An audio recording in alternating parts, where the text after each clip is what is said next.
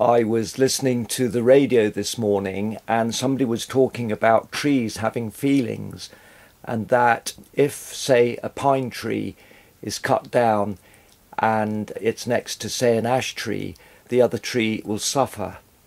Well, it reminded me of a film I made 30 years ago, in 1989 to be precise, which I aimed at young children in an interactive CD-ROM. And it expresses my thoughts about trees then. Well, I've always regarded trees as my friends, and much of the furniture I've designed and made over the decades has been from either reclaimed timbers or fallen trees, such as this coffee table made from a cedar of Lebanon tree from the estate of Robertson's Jam. Now, the tree in the film I'm going to show now is one given to me from the Great Storm of 1987 and grown at Kew Gardens. I made various items of furniture from it. So this film is the third and last in my series of My Year of the Tree in 2018, and is an adaptation of the first one. Now, it does carry a warning. I heard that a 10-year-old boy watched this film, this is a few years ago, and it made him cry. So I would suggest that the film is suitable for young people over the age of 10, and please share this film, obviously if you're an older person watching, and encourage a youngster just to sit down and be patient and digest it. It's only 8 minutes long. Well, what else is there to say? The music is created by me using a synthesizer of the time, and the narration is by an actor. So, please enjoy.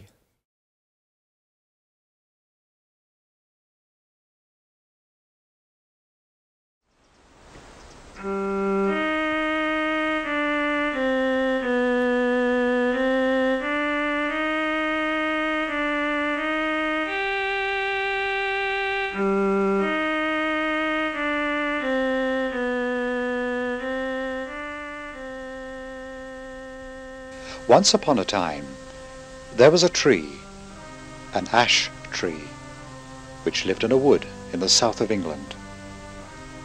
It was very tall and very strong. It had lived there alongside its brothers and sisters for almost 200 years. This ash tree was given life by the wind that carried its seed. However, the same wind that gave it life also took away its life. For one day, a great storm blew up.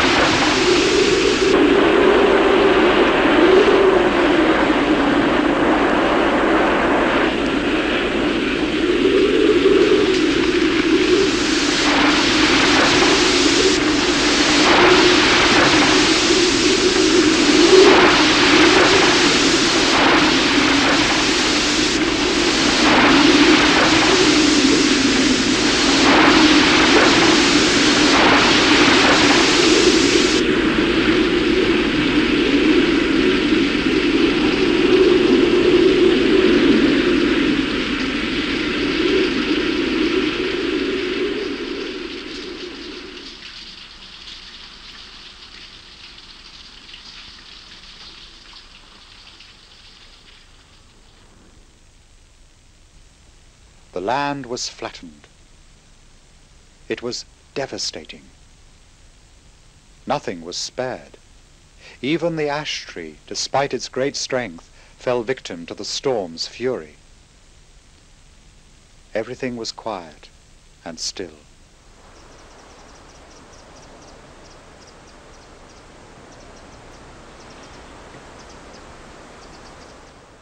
A season passed.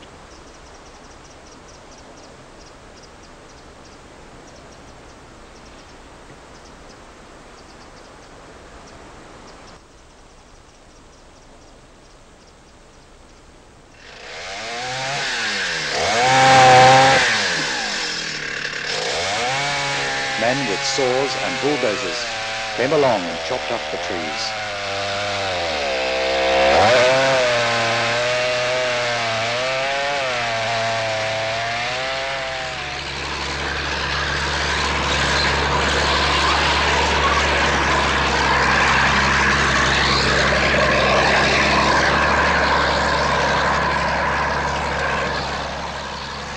Some trees were taken away.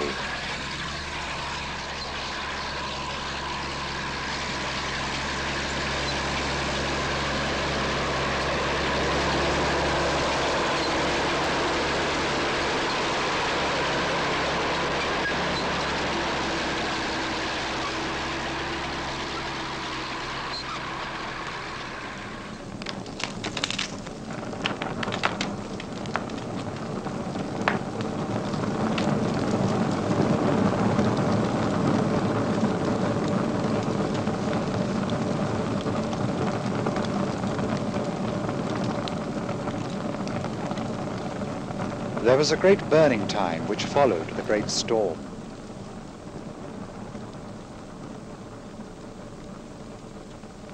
Ash was turned to ash.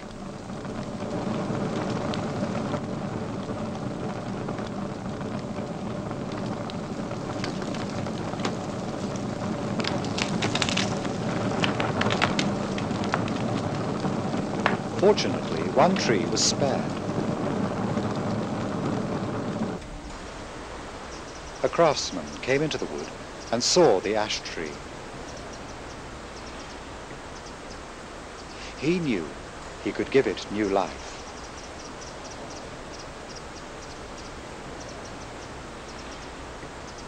He took it to his workshop.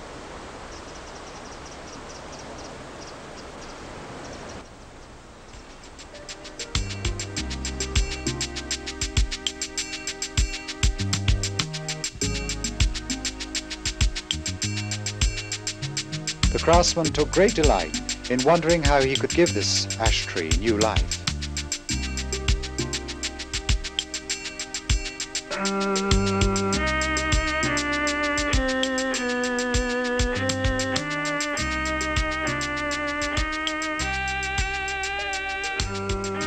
He set to work with his tools.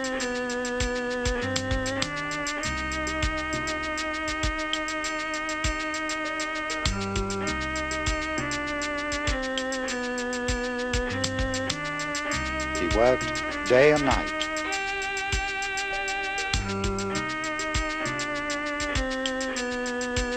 He worked with care and patience.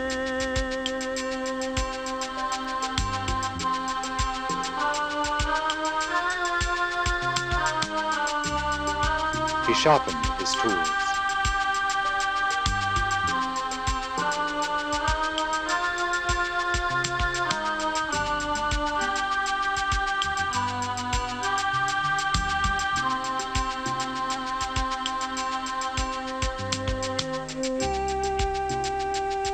And as he worked the grain, he thought of the ash tree and its life in the wood, the sad fate of its brothers and sisters.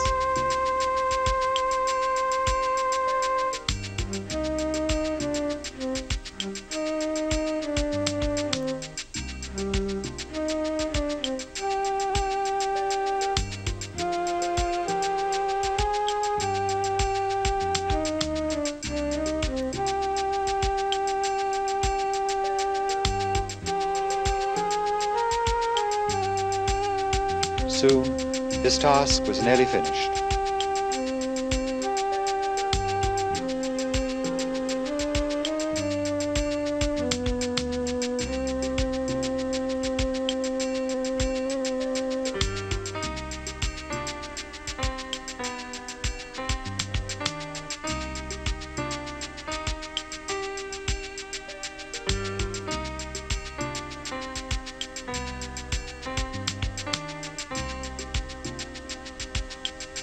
The tree lives on.